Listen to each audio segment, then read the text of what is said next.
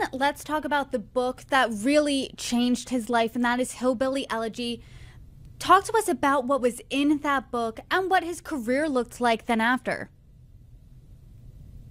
So at this point, it's 2016. JD and Usha have moved now to San Francisco. She started a career at a corporate firm. He's actually pivoting to tech, was looking for something different to do.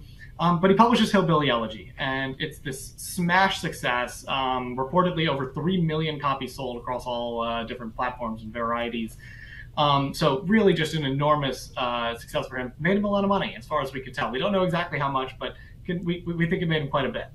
And it came out in the summer of 2016. This is right as Donald Trump was locking up the GOP nomination the first time. And a lot of people, Republicans and Democrats, but especially people who lived on the coast, were looking for like an explanation of how did this guy come out of nowhere, and how does he appeal so much to this like middle America and the white working class.